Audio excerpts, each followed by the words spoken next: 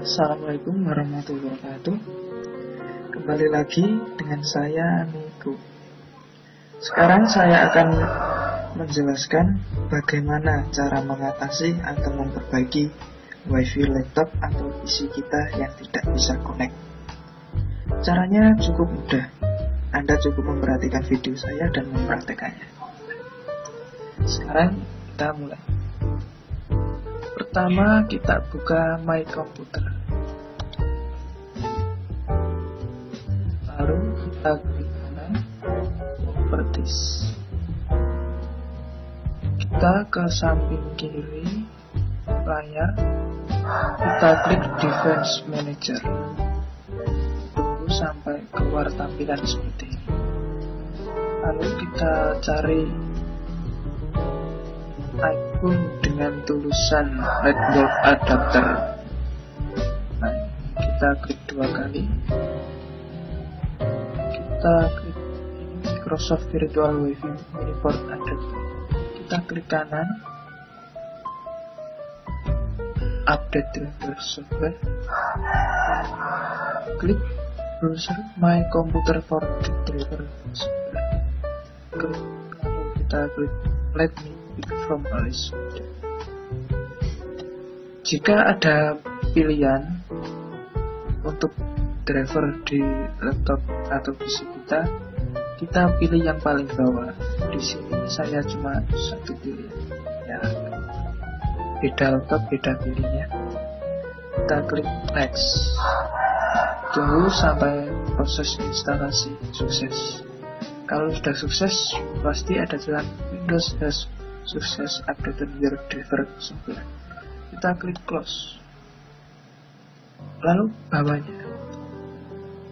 Di sini ini nama driver di laptop saya. Ya, beda laptop beda driver ya. Kita klik kanan, update driver software. Pilih browser My Computer for driver software. Lalu let me pick from a list. Nah, di sini ada banyak pilihan. Kita pilih versi yang terbaru. Nah, di sini ada tanggalnya dan versinya. Kita pilih yang paling baru dari yang pilihan yang lain-lainnya. Kita klik paling bawah, lalu kita klik next. Tunggu sampai proses instalasi sukses. Lalu kita close. Terakhir, caranya seperti tadi. Kanan update driver software, pilih browser manager device, let me pick from a list. Di sini juga cuma satu pilihan. Ada yang laptopnya drivernya tiga-tiganya banyak pilihannya. Pokoknya kalau pilihannya di sini lebih dari satu, kita pilih yang paling bawah. Lalu kita klik next. Sampai proses instalasi sukses.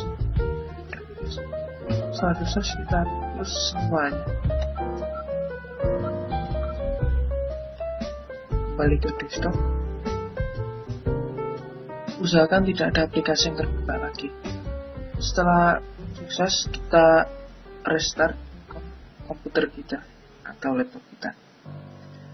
Setelah selesai, Wifi kita pasti sudah bisa digunakan lagi dengan normal. Terima kasih sudah menonton video saya. Assalamualaikum warahmatullahi wabarakatuh.